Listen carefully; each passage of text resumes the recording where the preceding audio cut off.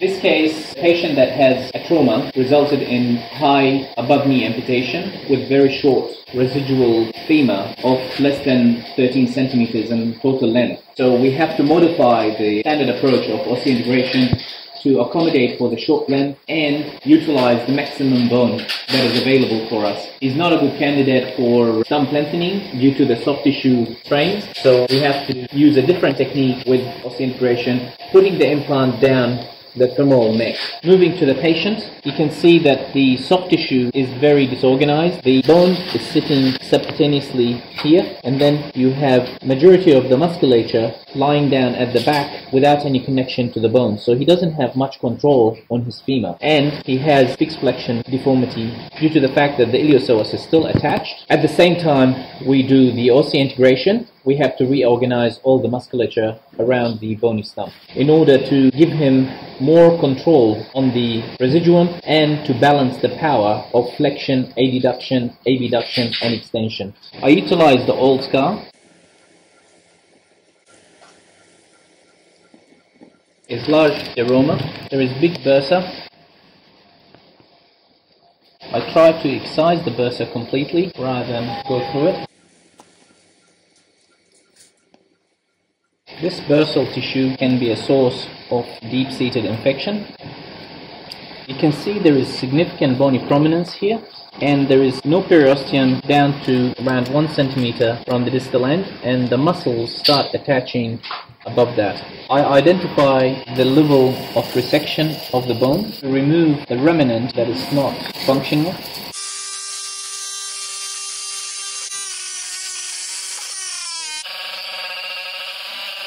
The distal end of the bone doesn't seem too healthy. You can see very eburnated and it's ivory color. We identify the canal. We have to be extremely careful when identifying the canal, as this is the most important step with regards to the bony resection. If the trajectory is wrong, we will lose the structural integrity distally. As you can see, we resected the distal end of the femur perpendicular to our trajectory. We try to access the canal in an oblique manner. This would be a good start. As you can see on the lateral view, it looks perfect in the center of the canal, and it's going toward the femoral neck. I exchange the initial reamer with a guide wire. We start reaming in an oblique trajectory. You can see I'm pushing the reamer laterally at the entry point to avoid breaching the medial cortex. This is very important to keep the circumferential integrity of the distal cortex. You can see the reamer is maintaining its trajectory. We're starting to get some reams from the canal, which would be healthy for bone graft.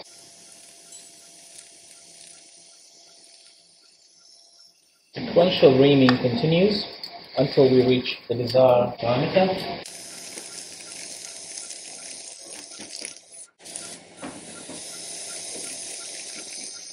I still don't feel any chatter in the middle of the canal, which means that there is a fair bit of reaming to go.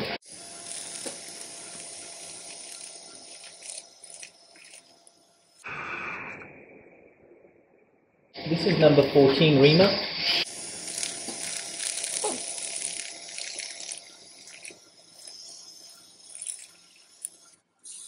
I remove the guide wire and I try with a broach initially. You can see the broach is curved. I use the curve parallel to the calcar curve.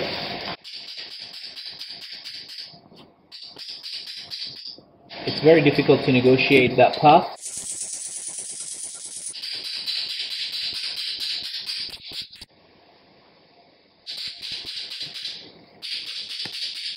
It's looking very promising, as the path is what we designed. After finishing with the flexible reamer at the level of 14 millimeters, I then use a specialized curved rasp to rasp the lateral border in line with the medial calcar. Very gently,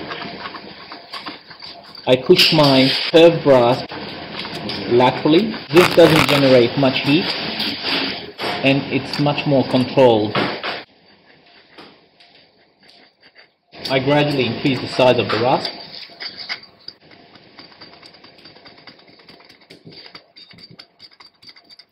At all expense, I avoid perforating the medial side.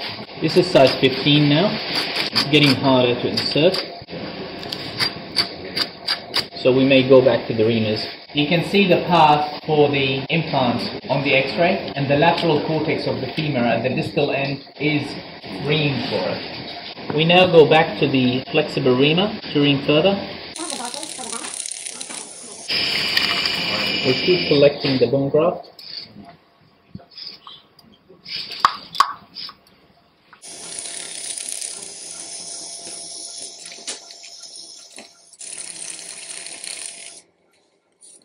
I remove the guide wire and we go back to the broach.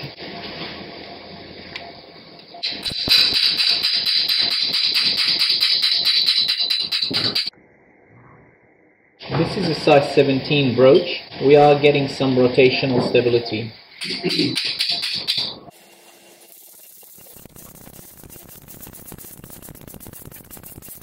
This is a size 18 implant and it's rotationally stable.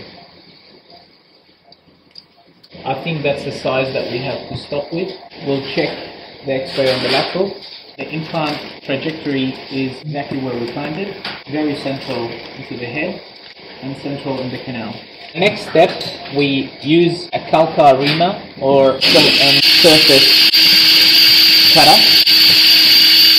This is to make a smooth surface at the distal end for the collar to sit on. Very important that we have to be very meticulous at the bone implant interface, and by removing the soft tissue you would maximize the chance of osseointegration. This by itself will reduce dramatically any chance of infection. The next step is performing bone grafting. We have collected significant amount of bone graft and we insert the bone graft into the canal.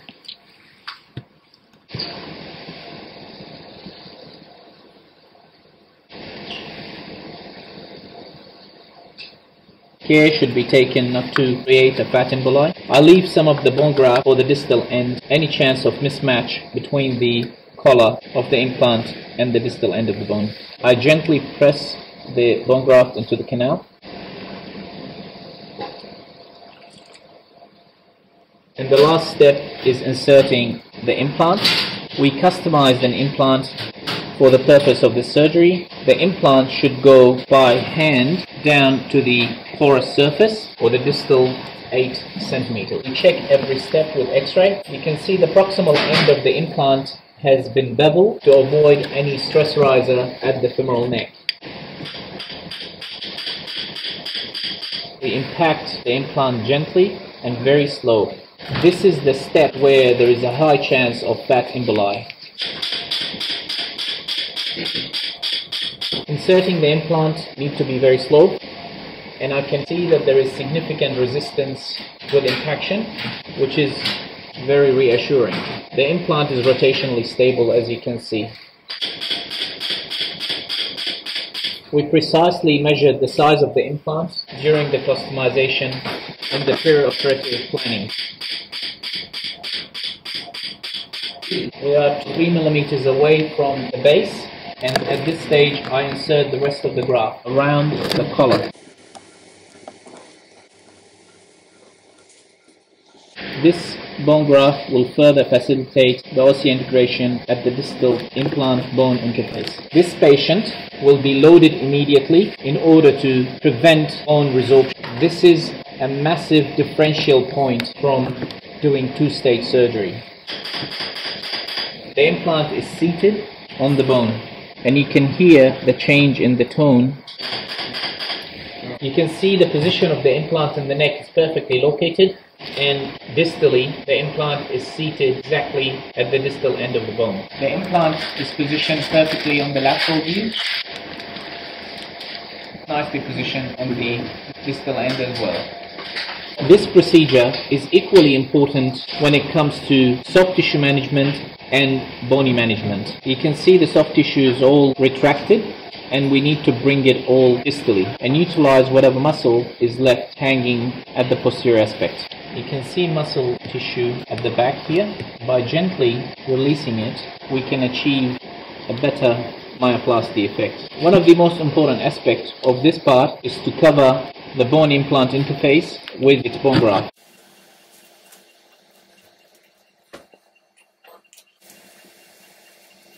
After doing nearly 1,000 osseointegration procedures, one cannot say that we have mastered this technique. We continue to learn from our experience from doing more complex cases. The first and most important step of the soft tissue management has been achieved. You can see the implant and bone interface is totally covered with vascularized tissue, and bone is underneath it with bone graft.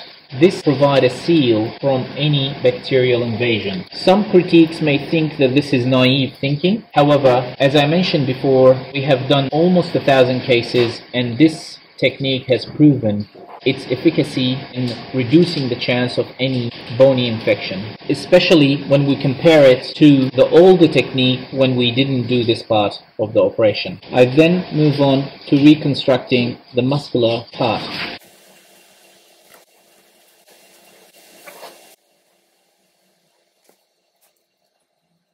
I start with the lateral aspect, as usually is the most deficient part.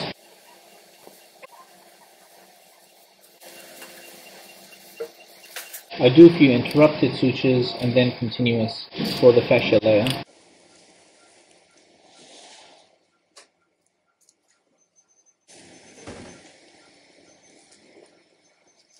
It's very important to eliminate the dead space.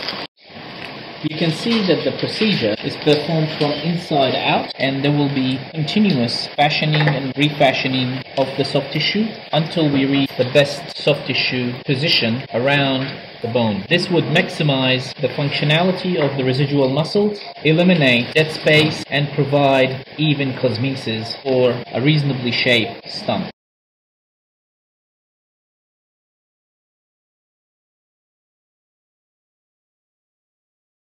You can see that there is no dead space, and we eliminated pretty much most of the redundancy, but we have significant amount of residual fat and skin. So it is at a stage where we can trim that as well.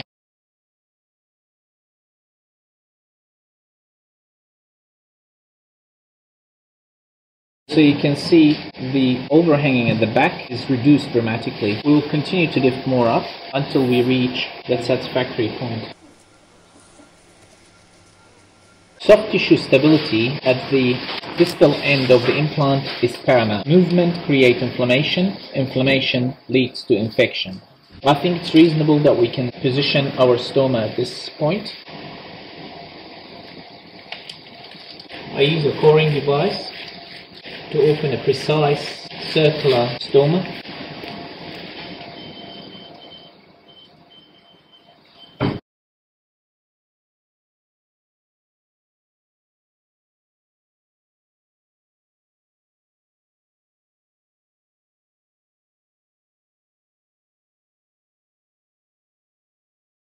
You can see that the soft tissue is very well stabilized.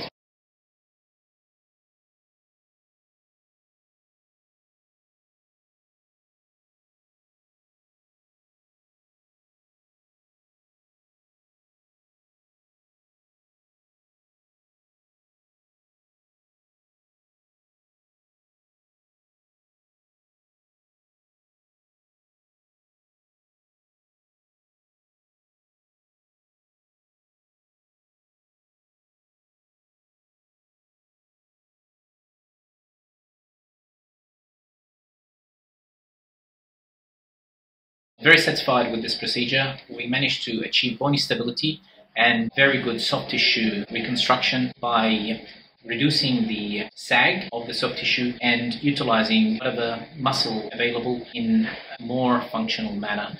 And at the implant bone interface, we minimized any kind of movement. So I'm optimistic that this patient will be able to achieve good results with good mobility. Thank you.